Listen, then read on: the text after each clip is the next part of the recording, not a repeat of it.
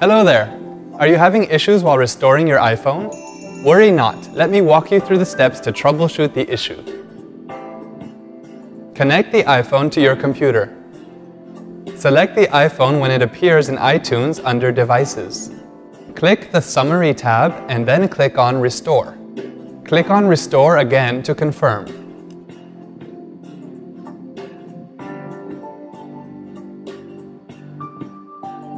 Once the iPhone is restored, it will restart and display a slide to set up message.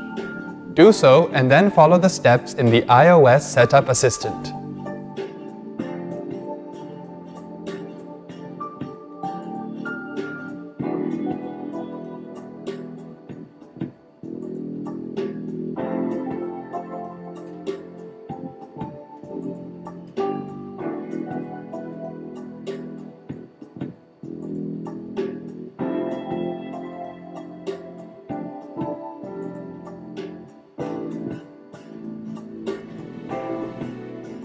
Wasn't that quick and easy?